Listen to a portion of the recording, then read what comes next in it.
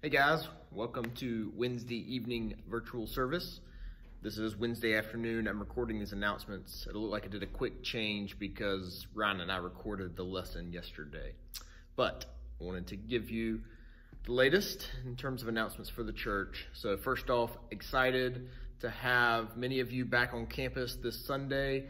It looks like we're going to have good weather and we will start drive-in church Sunday at 10 a.m. Looking forward to being able to gather, not like we want to, but better than we are now. And that will be live streamed. We've had some equipment ordered and coming in this week to alleviate that music sound issue. We had tested the audio with it, had no idea music would be received different than voices. So live and learn in the age of the coronavirus, but hopefully the live stream will be up and running well this Sunday. So if you cannot or do not want to attend the drive-in church, you can tune in at 10 o'clock on Facebook Live. I'll send that link out. And of course, it'll be posted to YouTube later in the day as well. A few announcements just in the life of the church. One, the church office is closed to visitors unless you have an appointment. And that's just to keep the traffic down inside. It helps us keep everything sanitized better and just keeps contacts at a minimum. There is a drop box installed at the door nearest the mailbox. If you want to drop off anything at the church, you can do it there. We're still totally available. Call me. My cell phone number is on a lot of different things. We want to meet every need that we can. It's just trying to figure out how church life looks in these days. It's constantly changing. I would love for you to share something good with me. I sit in on a number of calls every week with other pastors and leaders from the Georgia Baptist Convention, and it's a great privilege I have. And one of the common questions is, what is God doing in your church right now? And so if God's doing something in your life, or you perceive God's doing something in our church, would you just email me, bill@byronbaptist.church? You can find that on our website. But would you just email me and give me an update on what you feel like God's doing in your life or in our church in this season? I'd love to just hear some encouraging stories. You know, it really has been encouraging how many of you are doing well. There's been relatively small number of difficult things going on, but there's still difficult things going on. And so it would be encouraging for me, and I'd love to be able to share with other local pastors and even pastors I stay connected with in Atlanta about what God is doing here in Byron. So I mentioned this is an ever-changing situation. The governor came out Monday with the possibility of gathering again. I've already told you we're doing drive-in church this Sunday, so we're not gathering this Sunday. I really have no idea when we're going to gather again. I sat in on pastor calls today with Warner Robins pastors and as well as Atlanta pastors later, and just discussing all the things that have to go into place. So I'll meet with the deacons this coming Tuesday night, and we will begin the discussions of what it will look like. No timetable. I don't even have a suggestion on a timetable right now. And part of that is because it just changes so quickly. I think we lost 3 in our local hospital just Monday. And so we just don't know looking forward. But what I do want to emphasize in these next few weeks is I want a church that's going to empathize with one another. I want you to empathize because I am acutely aware that we have people whose businesses and livelihoods are shriveling up, and we have medical people on the front lines watching people die alone. And it doesn't matter where you're at on that spectrum, you're going to see things differently.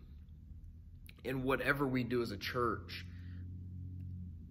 there's going to be a lot of people who think this is too soon or this is too late.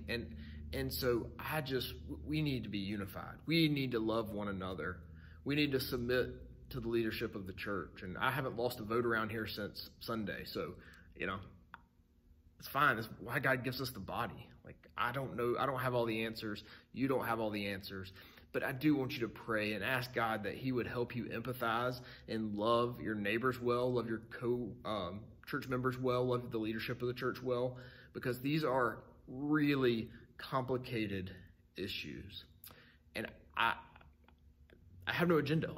I don't know where this is headed. I just want you, even now, to be praying and saying, Lord, give me a soft heart and give me a heart that is loving your church and loving your people well. I can say this, it's going to take an army of volunteers to open this place back up. I mean, I think I'm looking at the requirements for social distancing and whether it's in May or June or July, whenever we go back to normal Sunday gatherings, it is going to take an army of volunteers. And so there's going to be a little bit of self-selection there. Like if the leadership says, yeah, we think we can open however many weeks from now, we got to start assembling a massive team of ushers and greeters, and then we've got to get them trained. And if the number doesn't come in, then we can't open the building. And so just be in prayer for the deacons as we meet, and then other conversations that have got to take place, and be in prayer for your own heart. Oh, that this would not divide us. Oh, that we would just long to be together. And even if you think we're going way too slow, let it fuel your love for the church and your love to be gathered together for corporate worship. So that's my heart's plea to you this evening. And now I'm excited to share with you our conversation from yesterday, part 2 of our 3-part series on worship. Welcome to Wednesday night with Ryan and Bill. We are in part 2 of our 3-part series on worship. I'm glad you're tuning in again this evening. Ryan, welcome back. Good to be back, man. My wife made fun of me for calling you special guest last week, but I think you're special. Well, and I enjoy coming, so we might keep this up. All right, there we go. Well, we're going to continue talking about worship tonight, but I wanted to just call us to this time by looking at God's word from Psalm 98. And if we're going to talk about worship, we'll read one of God's instructions to worship. So hear God's word from Psalm 98. Oh, sing to the Lord a new song, for he has done marvelous things. His right hand and his holy arm have worked salvation for him. The Lord has made known his salvation. He has revealed his righteousness in the sight of the nations. He has remembered his steadfast love and faithfulness to the house of Israel. All the ends of the earth have seen the salvation of our God. Make a joyful noise to the Lord, all the earth. Break forth into joyous song and sing praises. Sing praises to the Lord with the lyre and the sound of melody, with the trumpets and the sound of the horn. Make a joyful noise before the King, the Lord. Let the sea roar and all that fills it, the world and all who dwell in it. Let the rivers clap their hands. Let the hills sing for joy together before the Lord, for he comes to judge the earth. He will judge the world with righteousness and the peoples with equity. Let's pray together. Oh, great God, you are worthy of our praise. You are, your creation screams you are worthy. Your holiness screams you're worthy. Your faithfulness screams you're worthy. The cross of Jesus and your grace scream that you are worthy. Lord, we want to respond rightly to you. We pray that you would help us. Lord, even now as we discuss more of what worship means, Lord, as we try to apply it to our lives, as we try to see the benefits of worship, Lord, pray by your Spirit that you would encourage our hearts and strengthen our faith, that we would indeed respond rightly to your goodness and your grace. We pray these things in Jesus' name. Amen. Amen. All right, so Ryan, in our discussions before, you named off 4 effects of worship, so I just wanted to start our discussion there. One effect that we see is the effect of unity. So how would you say that unity is built up as we worship? Well, we hit on this a bit last week when we talked about corporate worship, and the idea that corporate worship is a time when we have set aside and we're going to bring sacrifice of praise into the house. Corporate worship is not about the individual. It's not about you. It's not about me. It's about ascribing unto God. We've come and we've met for that one purpose, that unifying purpose. I'm coming to give God the honor that he is due.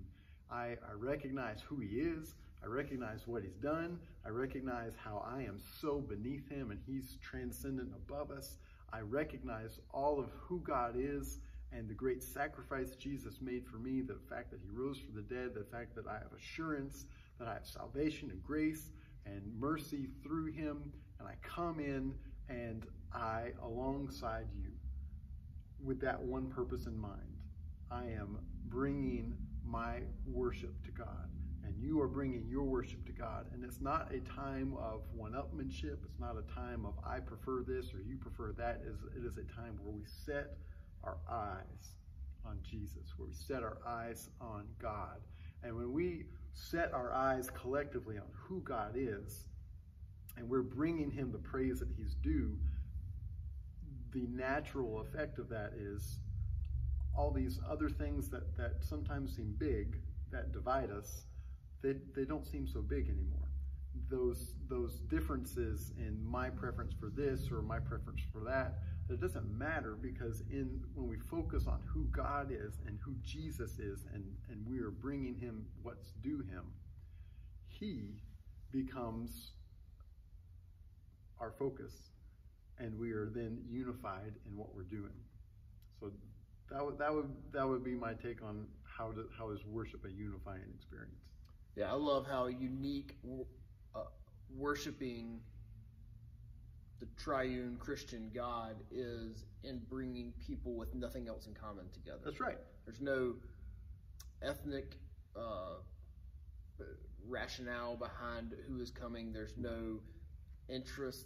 There's none of those things really factor in to corporate worship of God. We have gathered, and there are people that are not like us in any other way. Yes. Who are doing the same thing. Yes.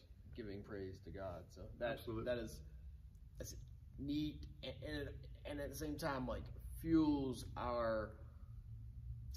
hopefully fuels our desire to give God glory. Yeah. Because he has created all kinds of people, but also there's this sense in which his grace and his salvation extends to all the earth, and we're getting to celebrate that by worshiping together. And then there is a bigger connection between me and you if we're both setting our eyes on Jesus. Oh yeah. And you don't have to be someone from Byron, Georgia. You can be from South America or from China. You can be from anywhere, but our eyes are focused on God. And that's exactly what you were just saying. Okay. So another effect of worship is it gives us perspective. What do you mean by giving us perspective? Well, and I talked, just kind of touched on it just a moment ago. When I come and I'm giving worship to Jesus, and I'm remembering who he is and what he has done and who I am in response to it, and just how worthy he is and how unworthy I am, not only do I then remember that he's Lord and I'm not, that he's in charge, I'm not, but I also remember that some of the barriers that I try and build up around me, some of my own prideful, sinful things that I do, those are just those things. They're prideful and they're sinful barriers that I'm creating and I'm constructing. And like I said, if we've all come with our eyes focused on building up who God is, these other little things that oftentimes can be obstructions in church, that can be divisive in church, they're not really problems anymore. We look on them with the correct lens, the correct perspective. We remember why we're here. We remember what we're doing, and we remember what we should be about. And the little things become the little things, and the big things become big things, and we then have God's perspective, the mind of Christ about things. Yeah, the little things like us become little. Yes. I'm thinking here of Psalm 98, we just read. Verse 7 says, "Let the sea roar and all that fills it, the world and those who dwell in it. Let the rivers clap their hands. Let the hills sing for joy together before the Lord, for he comes to judge the earth." Yeah. And the rivers give praise to God. Yeah. We are so insignificant, and we just need to remember that. And whether it's something you say between songs, whether it's lyrics of a song or something in God's word or one of the prayers that are prayed, we just get our little cages rattled when we gather for worship. Like, if you can stick with me through that 6-minute prayer or however long that prayer is, there's things I pray differently than you do that's going to stretch your prayer life. And the same thing's true for me. Like I'm going to get in my comfort zone in my devotional life. But when I get around other believers, particularly when I'm praying with them, but certainly in corporate worship, my little cage gets rattled and I think, oh, this is a total area of my life I've been neglecting, or a total area of praise that I've not given to God or been cognizant of what he's doing. And so all those things, I think, help our perspective. And this is us building up the church. Right. Yeah, none of us have all the answers. That's correct. And even collectively, we don't have all the answers, but we give praise to the one who does, and in that, we're conform more to his image. That's right. Beautiful thing. That's right. Thankfulness. A third effect of worship is thankfulness. Well, I mean, if we're already remembering who Jesus is, if we're already remembering what he's done, if we're remembering the greatness of who God is, if we have the correct perspective on things, then we see who we are. We've already talked about the insignificant nature of each of us in comparison to who God is. And we remember the cross, and we remember the resurrection, but we also then remember how he's dealt with my problems in my life. He's dealt with my problems I'm dealing with today. He's given me new mercies every day. How in view of what God has done, we're going back to Romans chapter 12, in view of God's mercies, how can we not be thankful? And in fact, in Philippians, Thessalonians, we're commanded, be thankful in everything. And so that's not an issue for a Christian who is remembering and worshiping God, because we know what he's done. And that's why in the Old Testament, we talked about this last week, he said, write it on the walls of your house and put it in front of their eyes. Talk to your children as you're coming and going what God has done and who God is, so that they will know and remember. And then we worship and we give the thanks that he's due. It's as though he knew we would be forgetful. You're right. And it's so easy to forget. It is so easy to get caught up in whatever it is we're doing and forget what God has done. Again, going to Psalm 98. Oh, sing to the Lord a new song, for he has done marvelous things. Has he done marvelous things, or hasn't he? You're right. And it's so easy in the day-to-day to just forget that he's done marvelous things. Mm-hmm. It's so easy. It's just easier to turn on Netflix or YouTube or something than it is to contemplate what God has done. That's right. But corporate worship is one of the reminders that we have. That's right. If corporate worship is a weekly rhythm for us, then it's one of the reminders. Now, it shouldn't be the only one, but it's one of them that allows us to go, oh, yeah, God has been good to me. And that's where our own personal devotion time, personal worship time feeds into then the corporate worship, which then feeds right back, because we're setting those things before our eyes daily, hopefully daily, hourly, minute by minute if we can, to remember just who God is and what he does.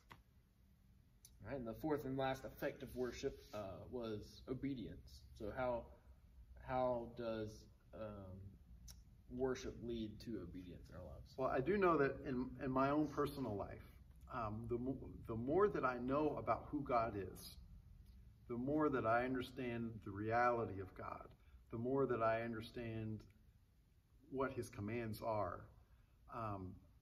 And if I'm doing all these things in worship that we've already talked about, how can I walk out of a building where I've just spent an hour pouring myself out in worship and then turn around 20 minutes later and disobey his commands?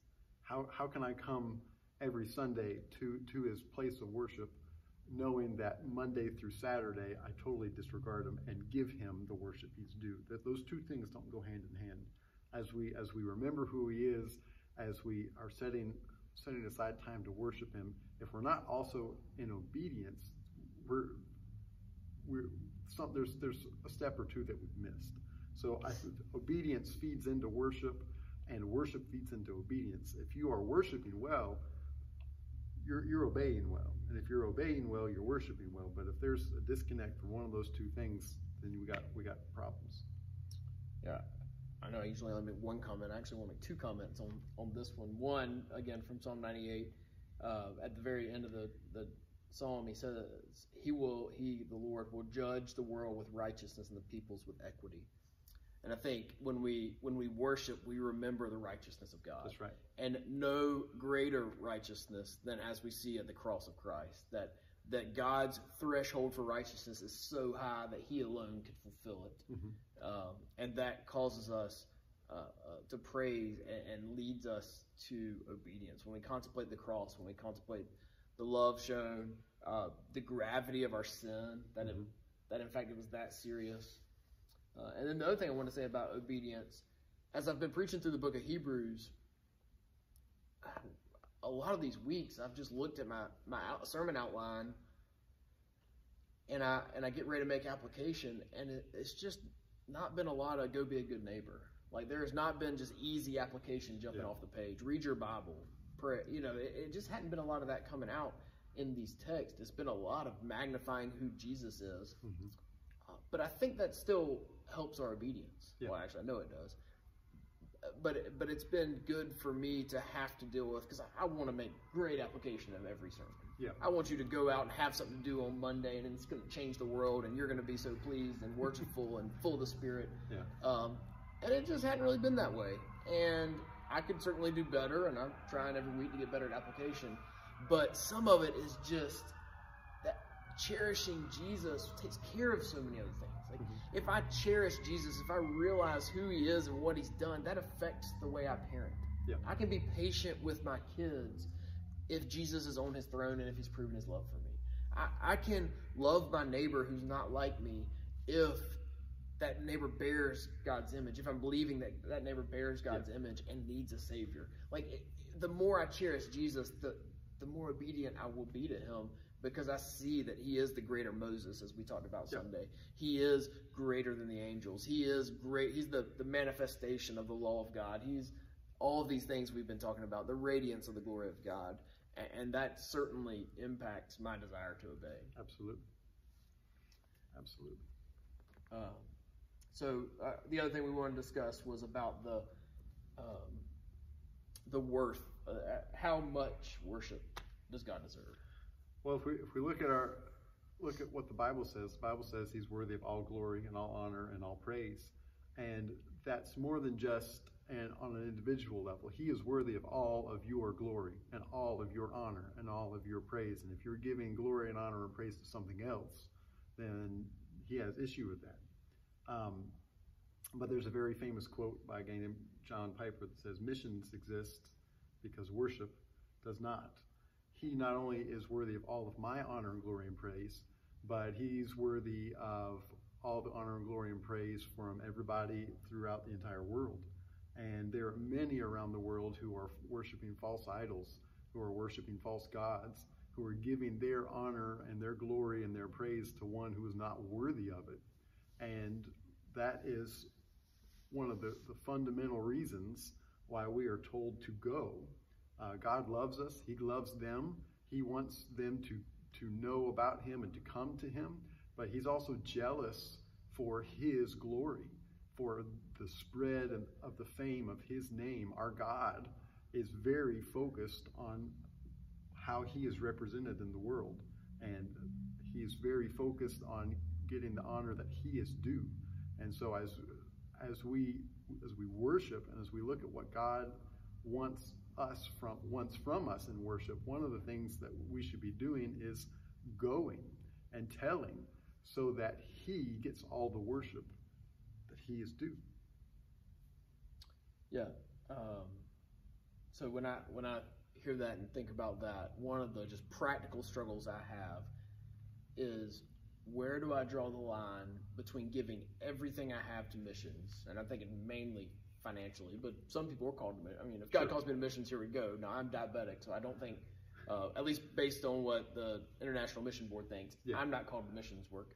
But I still, am blessed with a generous salary and am entrusted with resources. And so there's a struggle there, whether it's, do we eat out once or twice a week and spend a little extra money?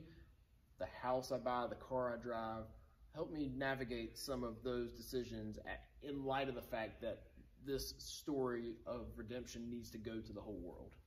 Well, I would hope that we all are cognizant and aware that there is a world around us that's in need of the saving grace of Jesus.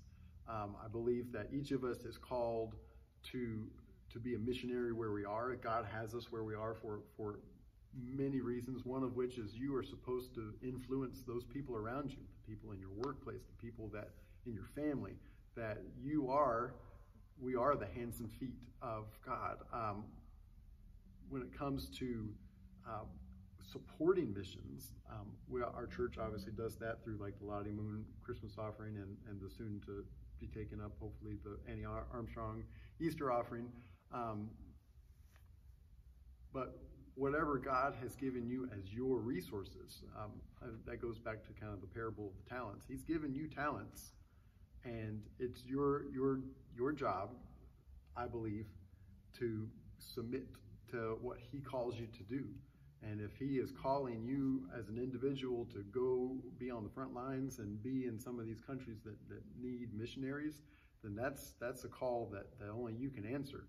If he's saying you can figure out a way to live on 80% of your salary and give 20%, that is, I believe, an individual response to what God has called in their heart. And each of us needs to think about that. I think that sometimes we get kind of caught up in just doing normal business as usual, and we haven't thought through how should I be using my time and my talent and my finances to expand your kingdom here on earth. So you're telling me that I've got to spend time praying and asking the Lord how I steward my resources? That's probably the right answer, yes. So you're telling me that the God of the universe wants my time and affection and attention? The God of the universe has a terrific plan that he's been working out since the beginning of time. And the good news is for us is he desires us to be a part of his plan. And so to check in with him on that on a regular basis and say, God, here's what I'm doing, here's what I'm not doing, what's the next step for me is a really, really good way to go about things. Yeah, it is such a beautiful thing that God desires that we would pray continually to him. Like, I love when my children talk to me, but I don't want them to talk to me continually. That's exhausting. Yes, it is. I know what that's like. Yes. And we both love our kids. We do. But we are not God. But God wants us to continually call to him. I'm always surprised at the parable of the woman going to the unrighteous judge. And Jesus tells us to go like the woman crying out for justice before the Father. And what a call to just day after day take up audience with our holy, powerful, just, loving God. Blessed You're right. it is. Any closing thoughts or comments? No. I would love for us to pray them as we close out. We'll certainly pray before we close out. I had some kind of silly questions there about that, and your serious, deep responses just took away my silly questions.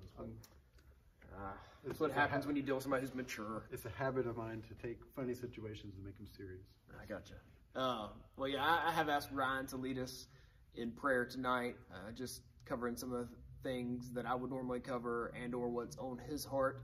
And I would invite you to spend some time after we pray here, just praying as a family, looking at the prayer list that's attached to the email, praying for these needs, being faithful to bring these before the throne of grace, and just enjoying this great privilege to pray to this great God who is worthy of all our worship. So, Ryan, would you pray? Yeah, let's pray.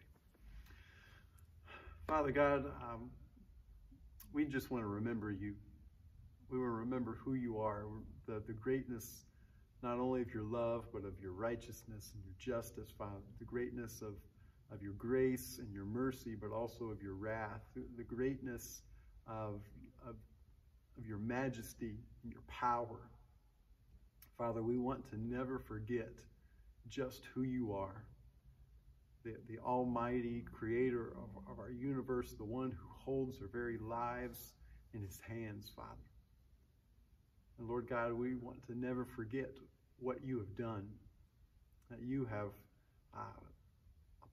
preordained from before the foundation of the world that Jesus would die, that your Son would die, that you would take upon him the payment, the punishment, the wrath that we were due. And that all in mind so that we could be with you. That we who were your enemies, we who were in open rebellion against you, Father, we who fought against you, that we might come and be part of your family. That we might enjoy knowing who you are, joy discovering the immeasurable nature of your greatness. Lord God, that we would have an eternity in your presence. Father God, we thank you. We thank you for the greatness of who you are and for the greatness of what you've done. And Lord God, I want us to remember who you are as we walk through this really unprecedented time where we've got the coronavirus threatening so much that we love and hold dear, Father. But we know that you're in charge. We know that we've been able to trust you in times past, and we can trust you here today, that there is no reason, Father, not to trust you, not to walk with you, not to go where you sinned and do what you have for us to do. Lord God, we ask that your grace and your mercy and your wisdom would be on our leaders, that you would give them the answers that they need, Father. Be with the medical experts, be with those making decisions, so that what you would have done would be done, Father. And Lord God, I pray that in light of what we've discussed these past couple weeks, that we would remember who you are every day when we wake up, when we have our time alone with you, that we would learn more about you, that we would learn to worship you in private, that we would, Father, as we discover more of who you are and what you've done, that we would come to your church, that we would come into your house when we meet, either virtually, as we're having to do right now, or when we can finally meet together as a body of believers, that we would bring you the sacrifice of praise, that we would come with one heart, one unified spirit that says our God is worthy, and we want to give you the honor and the glory that you are due, Father. And Lord God, I pray that as we are in the midst of worshiping you, Father, that we would hear your voice, that we would hear the instruction that you have for us, and that you would change our lives, that we would not be the same from having been in your presence, Father, that we would go out different, that we would recognize that you love us where we are, but you have no intent on leaving us in our sin. You have no intent on leaving us as we were, but that you daily are sanctifying us, that you are transforming us into the image of your Son. And Father, I pray that we would yield and submit to that we would have hearts that are desirous for your change in our lives. And Lord God, I pray that you would give us a burden for those around us, those that you have put in our sphere of influence, that we might, Father, that we might expand your kingdom here on earth, here in Byron, Georgia, and that you would give us a burden, Father, for taking your word, your gospel, to those around the world who are in desperate need of your saving grace, who are dying lost and alone, Father, that you would spur our hearts for how we could support missions, for how we could be missionaries, Father. Lord God, I pray that you would give us a greater desire to see your word advanced on this earth, your kingdom advanced on this earth, and that you might receive all the honor and the glory and the worship that you are due, Father. And we thank you so much for how you've loved us. We thank you so much for how you continue to show us grace upon grace upon grace, and that your mercies are new every day. Thank you for how you have given us your Son. It's in your name we pray. Amen. Thank you for joining us this evening.